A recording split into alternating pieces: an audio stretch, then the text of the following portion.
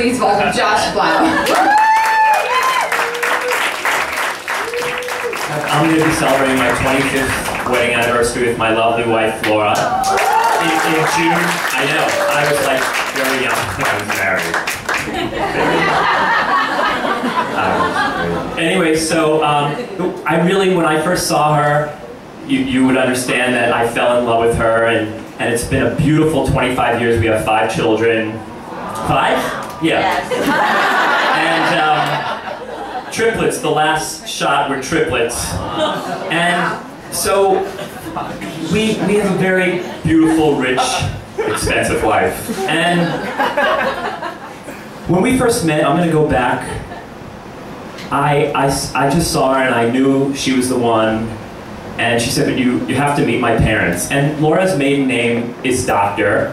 And she said, well, my parents are doctors. And I said, well, of course they're doctors. Your last name is Doctor, so their last name would be Doctor. She said, no, they're doctors.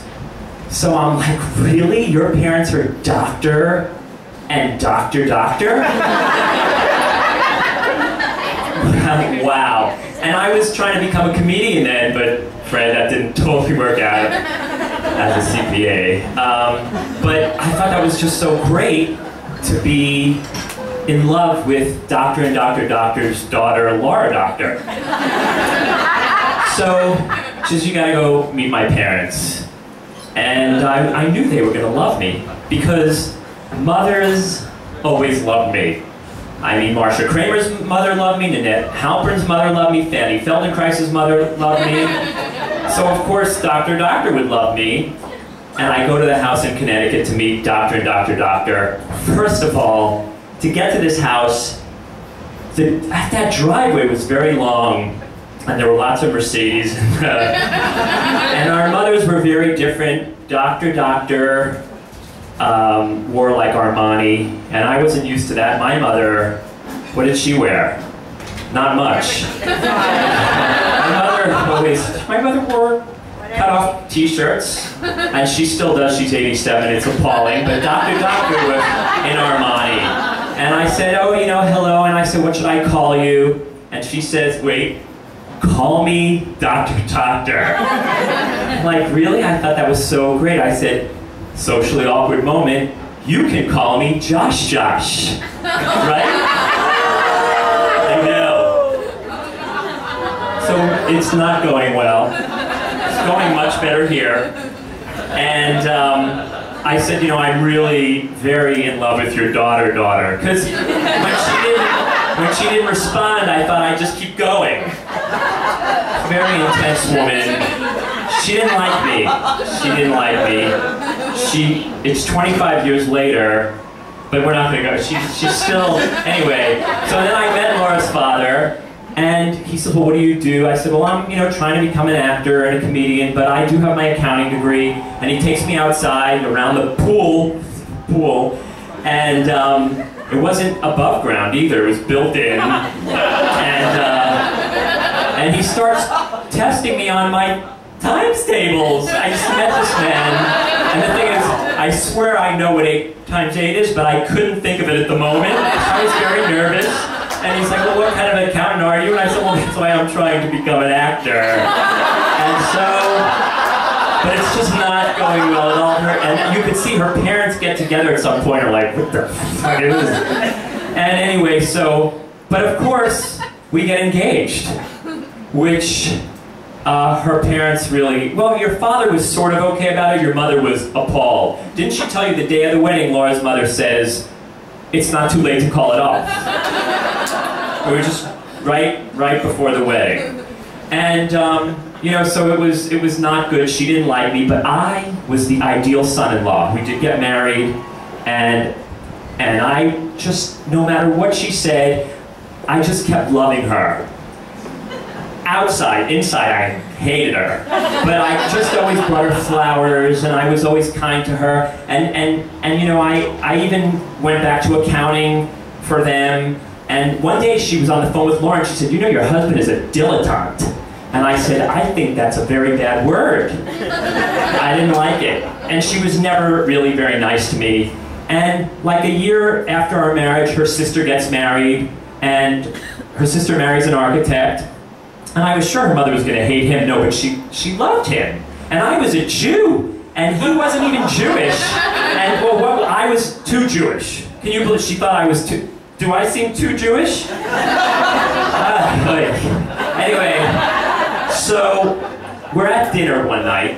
We're married about a year, and we're at dinner at this very fancy Italian restaurant. Bice at the time was the restaurant in New York, as you're going back. And the whole family is there, right? Leslie, Laura's sister, the brother-in-law, the other two brothers. One's Harvard, Columbia Medical School, and Yale. I went to Miami-Dade Community College, but I was top of my class. And anyway, so everybody like in that Exeter, and you know, and then but I did go to FIU afterwards. And matter of fact, your father said, "What did you do to get into FIU?" And I said, "Not much, I just walked in," and he didn't like that either. So, anyway, we're at dinner, and Laura's mother's talking to my brother-in-law. Well, they were married, like, my brother-in-law and my sister-in-law were married for like a month. And we had been married for like a year. And my mother-in-law's talking to my brother-in-law, and no one's talking to me, which is fine, because I'm sort of used to it already. I talk to myself, and my wife is at the other side of the table. She's loving me, though. I could feel it across the table. Weren't you? Yes.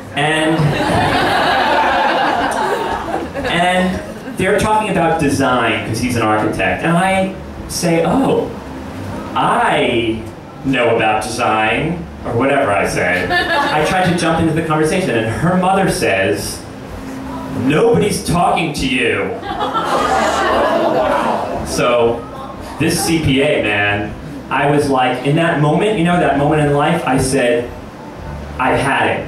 And I stood up in Bice, it was crowded, and I said, "I am a human being, I have feelings, you don't get to talk to me like that anymore." And I just couldn't believe it, but I did it.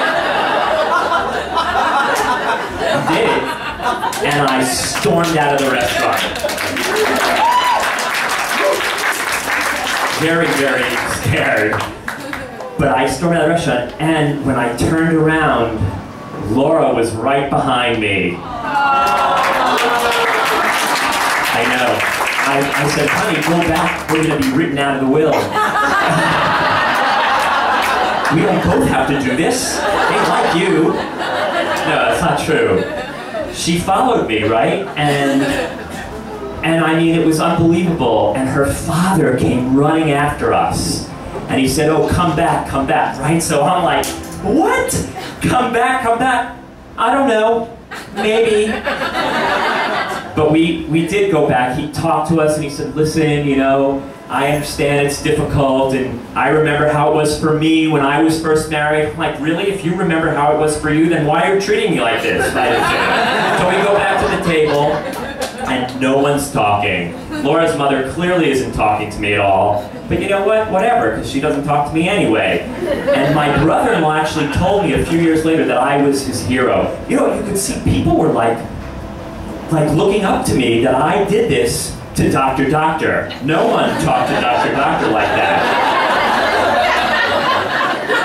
And, you know, as the years went by, she never was really crazy about me, really, and I bothered her. And then when we started having babies, she felt that I was, you know, infringing on her daughter's well-being. And when we had the triplets, remember? Whoa, she was so pissed at me.